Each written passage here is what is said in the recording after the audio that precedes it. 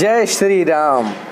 आज का व्लॉग युवाओं की शक्ति और हिंदुओं की भक्ति का महापर्व रामनवमी पर आधारित है। आज हम आपको दिखाएंगे कि हमारे जमशेदपुर में किस तरीके की रामनवमी मनाई जाती है और मैं किस तरीके से पूजा पाठ करता हूँ, किस तरीके से रामनवमी मनाता हूँ। एक्चुअली रामनवमी का पर्व हमें सिखाता है आपसी भाईचारा और बुराई पर अच्छाई की जीत। तो सबसे पहले तो कुछ क्लिप्स मैं दिखाऊंगा भालूबासा के जम्बू अखाड़े की, जहाँ पे काफ़ी धूमधाम से जल लेके आया गया था पूजा के लिए और काफ़ी धूमधाम से वहाँ पे सेलिब्रेट किया गया, शुरुआत हुआ। सो वो मैं सबसे पहले आपको दिखाता हूँ। उसके बाद आप देखेंगे कि किस तरीके से मैं पूजा पाठ करता हूँ और हमारे इलाके में किस तरीके से सेलिब्रेट होता है। उम्मीद करते हैं दोस्तों ये वीडियो आपको बहुत ही अच्छी लगेगी। क्योंकि आपसे रिक्वेस्ट करूँगा, अगर आप हमारे चैनल पर नए हैं तो प्लीज़ सब्सक्राइब कीजिए। इधर नीचे सब्सक्राइब का बटन है, उसे प्रेस कीजिए, बेल आइकन प्रेस कीजिए, बिल्कुल भी फ्री है। और सब्सक्राइब करने से आपको सबसे बड़ा फ़ायदा ये होगा कि आपको हमारे चैनल के द्वारा knowledgeable videos, food vlogs, travelling vlogs और बहुत सारे फ़नी व्लॉग्स आपको देखने के लिए मिलेंगे। सो उम्मीद करता हूँ आप सब्सक्राइब करेंगे और वीडियो को लास्ट तक देखेंगे।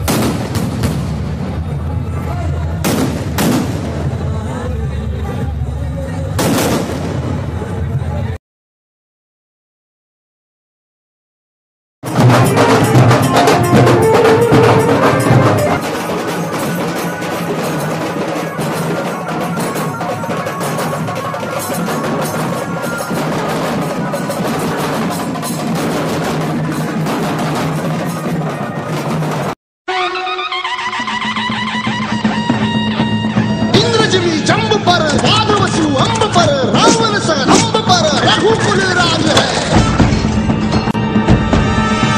पौन बारी बाह पर शंभुरति नाह पर दो सहस बाह पर राम द्विजराज है।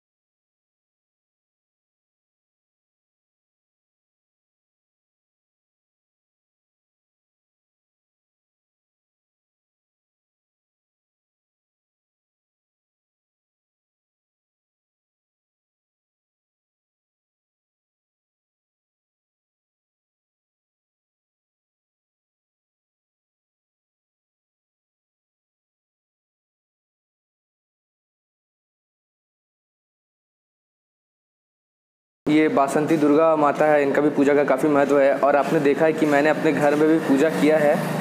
मैंने अपने घर पे पूजा किया और उसके बाद मैं यहाँ पे आया हूँ मंदिर में माथा टेकने के लिए। और इसके बाद मैं जाऊँगा अपने क्लास पे। और इस तरीके से कुछ वीडियो था। तो हमें रामनवमी से ये सीखना चाहिए कि हमें जितने भी स्त्री जाति है, जितने भी लेडीज़ है, सबकी इज्जत करनी चाहिए और हमेशा अच्छे कर्मों में लगे रहना चाहिए। बाकी फल देना ना देना वो तो ऊपर वाले की बात है। और उम्मीद करते हैं वीडियो आपको अच्छा लगा होगा। लाइक कर दीजिए जय श्री राम बोल के, शेयर कर दीजिए, सब्सक्राइब कर दीजिए। मिलते हैं नेक्स्ट वीडियो में, तब तक के लिए जय हिंद, वंदे मातरम और जय श्री राम।